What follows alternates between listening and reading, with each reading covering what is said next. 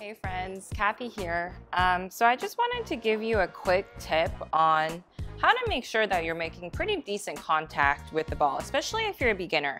So sometimes it's really hard as a beginner to kind of understand how to make contact with something that's stationary on the ground, right?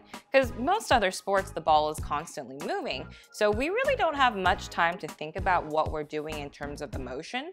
But it seems like in golf, right, it just takes forever, and we're trying to process everything that really should come a little more naturally.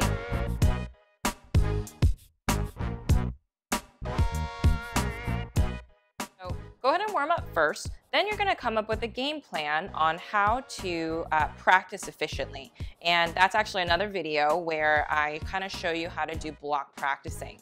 Now, let's go ahead and talk about a drill, right, that you can practice by yourself, and it gives you immediate feedback, and I think it's going to change how you perceive hitting the ball, okay? So first things first, I have a few tees here. I have a few in my hair. I'm going to go ahead and put this tee down in front of the ball, just like that, okay?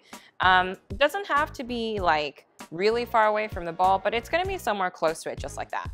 And I'm going to set up to the ball, and if you want to take a practice swing, you can, but I'm just going to go ahead and hit this. What I'm going to do is I'm going to go ahead and set up to the ball, and I'm going to focus on hitting the tee out towards the range with the ball, and that's it.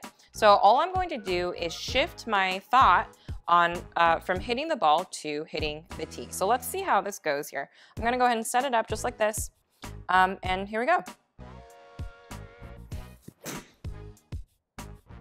Now, that was a pretty good shot on my part, and all I really did, like I said, was I focused on the tee instead of the ball. Now, I can do that with a smaller swing as well if I wanted to, and this is really going to help me understand, oh yeah, I don't really need to help the ball up in the air. All I'm doing is kind of getting the club to go drop down into the ground, and the ball just kind of happens to be there. So if I'm focused on the tee or something that's in front of the ball, that's really what's going to happen.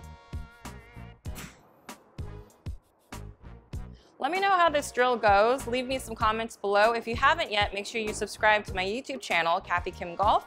And also, if you haven't, make sure you follow me on Instagram at Kathy Kim Golf. Thanks so much for watching.